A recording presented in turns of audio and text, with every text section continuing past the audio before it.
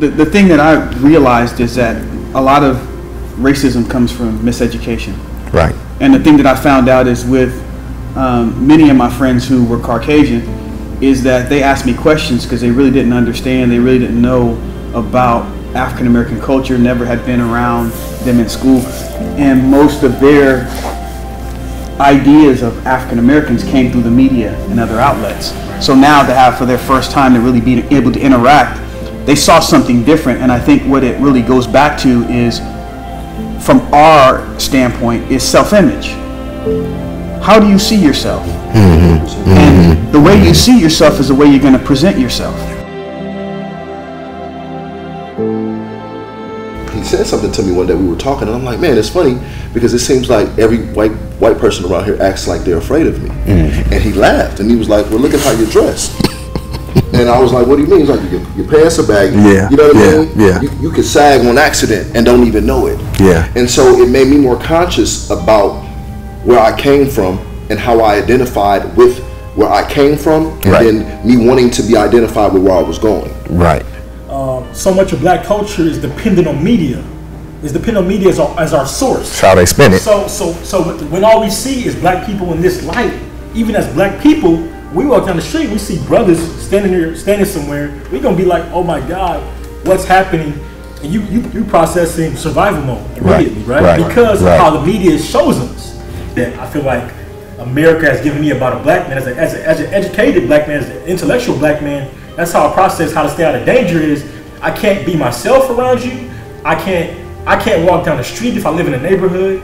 I feel like I'm wrong for doing certain things that I know. Like if I process it, if anybody else did it and they just walk down the street, it'll be okay. But I know that I don't live in that same context. You know, I'm just beginning to think that everything we think is racism is not. Some stuff we just put it on it and say this is racism. Do we jump the gun in saying stuff is racist when it's really not?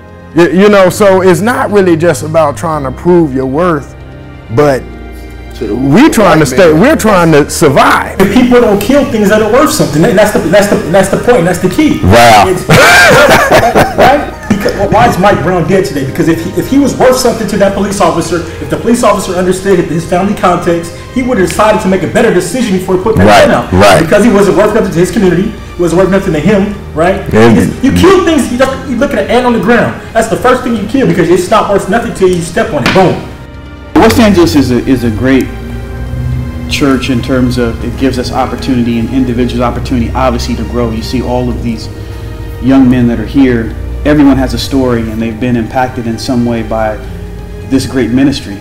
But I think one of the critical things that even when Tunde said is he talked about when Jesus took the loaves and the fish and broke them. He didn't distribute it himself. He gave it to the disciples to distribute.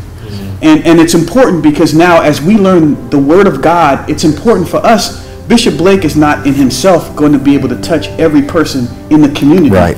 But he feeds us the Word, so now we can take those baskets and loaves to now distribute to the community. And so it's important to be able to come here because essentially the things that we learn are going to help us to change someone else's life. We may be the only Jesus that somebody knows. And so the question that you have to ask is, what type of Jesus are they going to see? Are they going to see a hypocritical? Or are they going to see someone who is really walking and doing the best that they can to fulfill their purpose that God has given to them?